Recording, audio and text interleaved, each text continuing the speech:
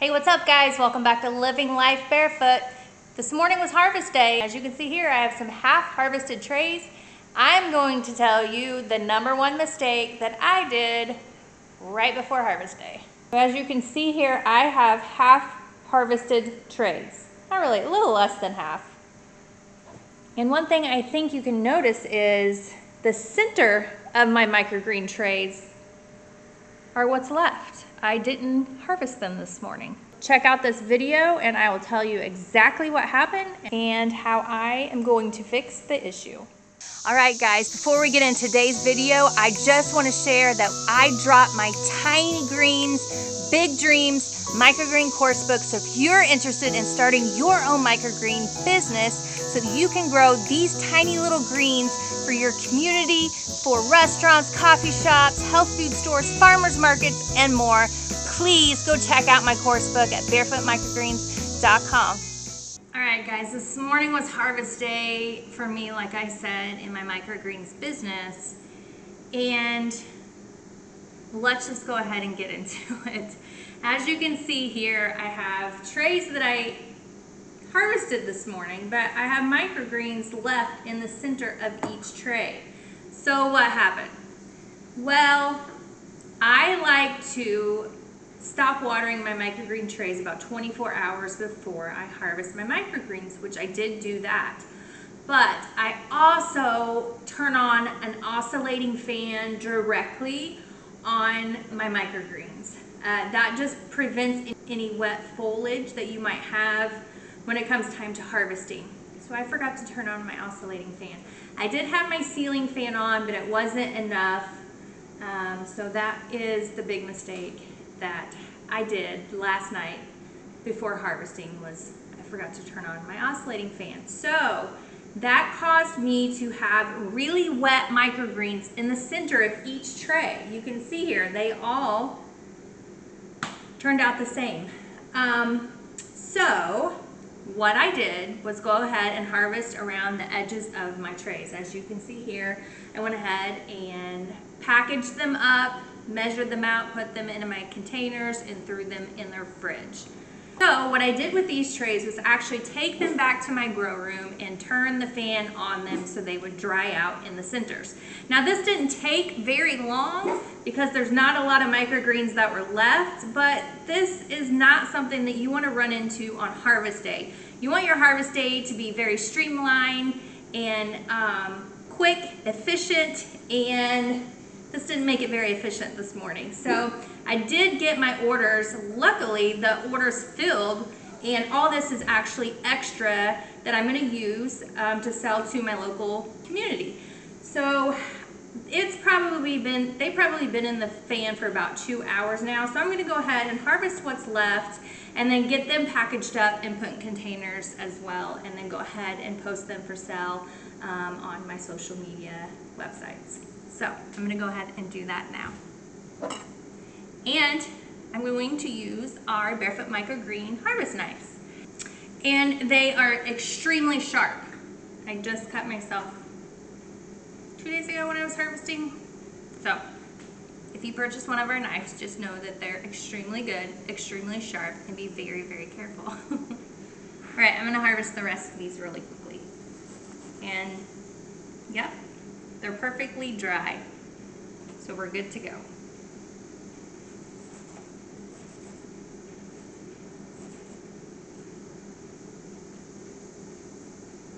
Still a little wet right there, so I'm not going to go ahead.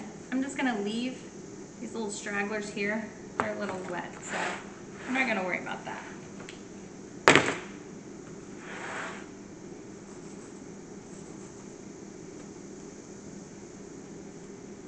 And this was with both of the varieties that I had this morning. So this is the basic salad mix, and it also happened in my broccoli trays as well.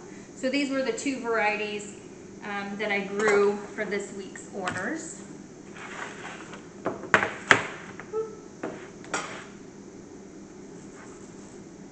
And these were the trays that were still wet in the center. I have several trays that I was able to harvest the entire tray, so those were good. but there was just these ones. So that leads me to believe that maybe, I'm trying to think now, if these ones were more on the bottom racks and the top racks did really well with the oscillating fan. Now I can't remember, but I'm guessing that that was probably the case. So this is what I have left there. And these are going to be dumped and either put in a compost pile, or we're going to throw them out to our livestock. That's actually going to be the boys' job this week. Okay, and now I have the broccoli trays. I'm going to go ahead and just move this down.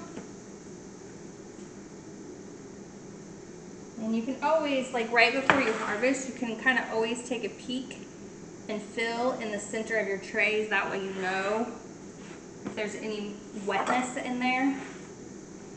And I'm going to go clean off my knife. Okay. Broccoli feels pretty good as well. Don't have much here.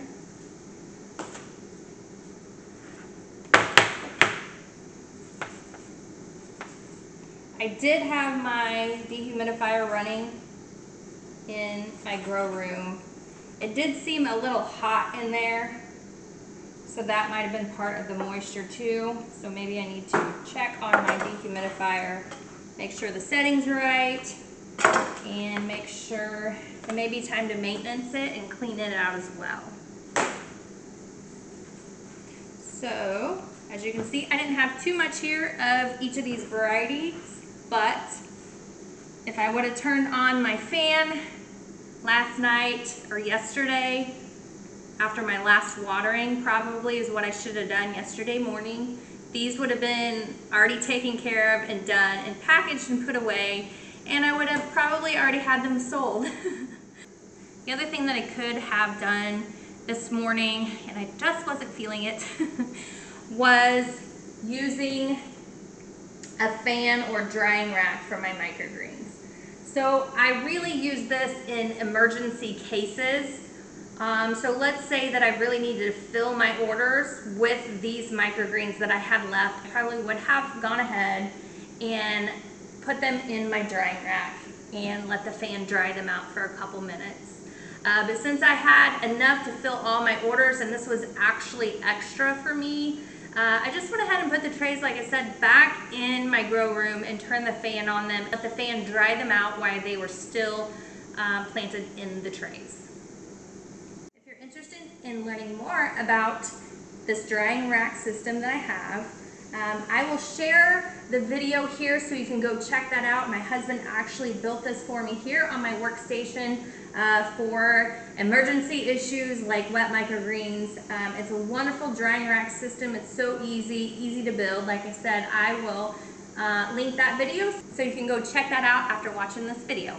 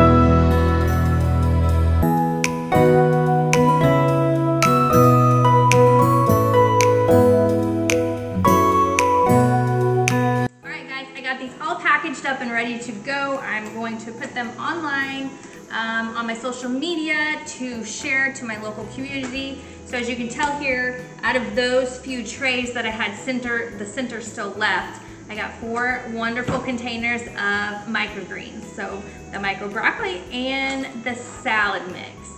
Thanks for watching today, guys. Remember to subscribe to our channel if you haven't already, and please like and share our videos. Catch you on the next video.